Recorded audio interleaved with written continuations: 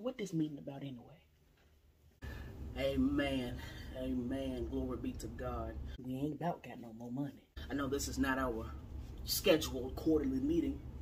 However, there are some things that have transpired and we need to discuss as a church family as it relates to the future of our ministry, our church, and what we're going to do with our social media pages. Amen, amen.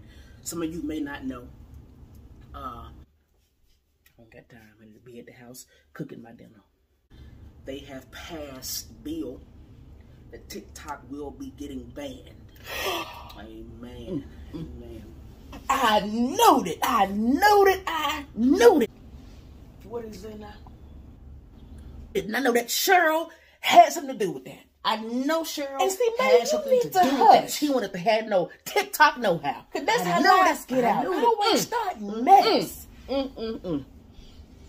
What we gonna do now? Well, hold on now.